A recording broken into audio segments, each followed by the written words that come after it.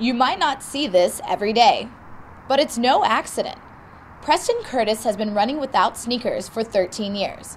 When he was in California, the Gloucester resident realized that he was suffering from chronic injuries.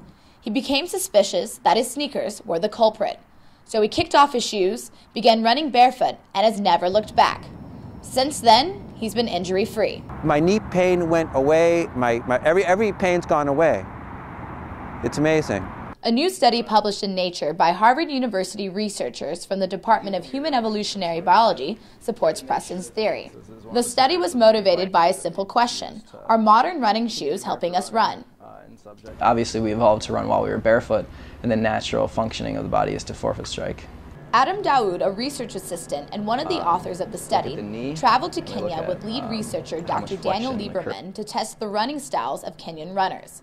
Kenyans are some of the best endurance runners in the world, and yet most of them run barefoot. The barefoot Kenyans would let the front part of their feet hit the ground first with each stride. Those of us that use modern sneakers are used to having our heels strike first. Daoud and his team wanted to know which of these techniques was more efficient. In other words, which one wastes less energy. We've just found, that you eliminate the collision force when you forefoot strike compared to heel strike. The research team tested barefoot and shod runners at this Harvard lab. It turns out that barefoot technique is better. When the heel strikes first, it creates a big collision with the ground, which wastes energy and acts like a brief stop of the leg.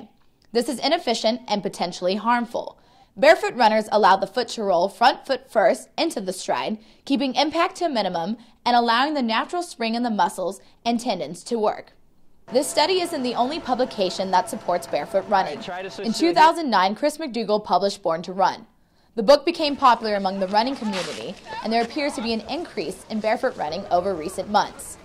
Well, I heard about it. I read the book Born to Run, about the Indians that run barefoot and stuff. In fact, I got shoes on that are supposed to be sort of mimicking barefoot a little bit. Not much support in the arches and stuff. The sneaker industry has taken notice.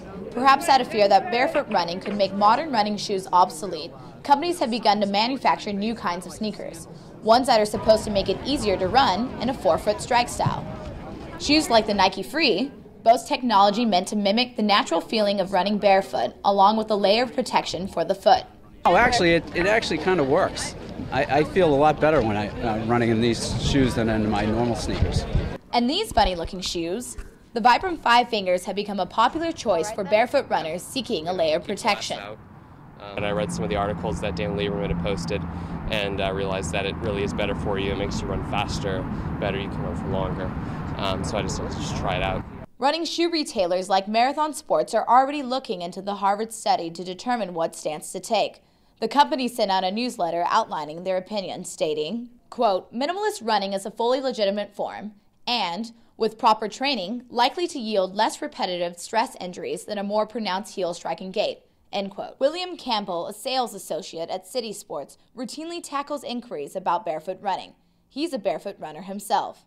I did decide to do barefoot running just because of the popularity, number one, and the personal testimonies I had from customers. Daoud cautions that the sneaker industry should not overreact to the study. That it's not about, taking off your shoe, it's about changing the way that you run. So if you're interested in switching over to barefoot running, start slow. Barefoot running needs to be eased into to prevent injury.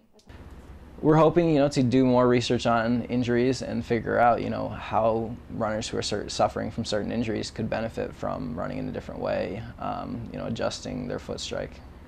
The study means a lot to Preston, who finally feels the way he was running wasn't all that odd.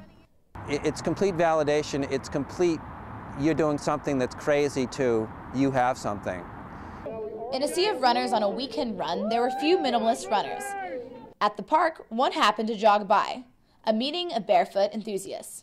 I'm here to offer my experience to help people. I want to see more people running barefoot. For BU10, I'm Michelle Macaluso in Boston.